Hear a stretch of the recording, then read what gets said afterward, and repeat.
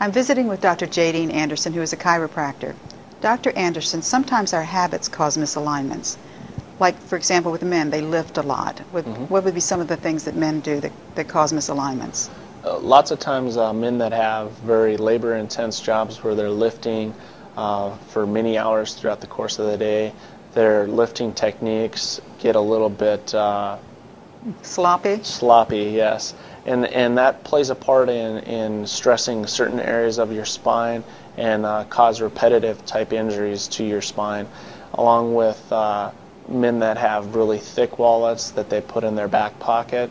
That plays a part in changing their spine and how it's aligned with sitting every day. So if you have a big wallet on one side and it kind of tilts you off, and your body has to compensate for that on a regular basis. And a man just doesn't realize that his wallet is too thick? And in lots of cases, with these repetitive type injuries where you're doing small things over and over and over and over throughout the course of a day and months and years, it causes a lot of small traumas build up into one big one, where you start to have the severe back pain or the chronic issues that take place. And a lot of lifting plays into it, right? Yes. In those cases where men are lifting or women are lifting heavy objects, that doing that over and over is very, very hard on one's back and keeping you feeling healthy. Does how we bend have an effect on our alignment?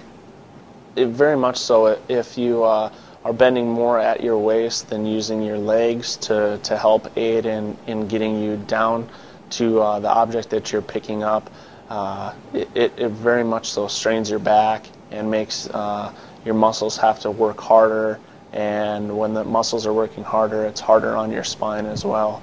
And that's, again, where the repetitive injuries come into play. And those tight muscles will pull the vertebrae out of alignment? Is that how it in works? Lots of cases, yes.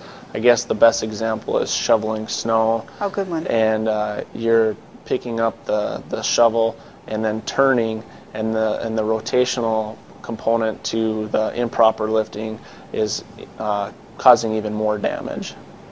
Thank you, Dr. Anderson.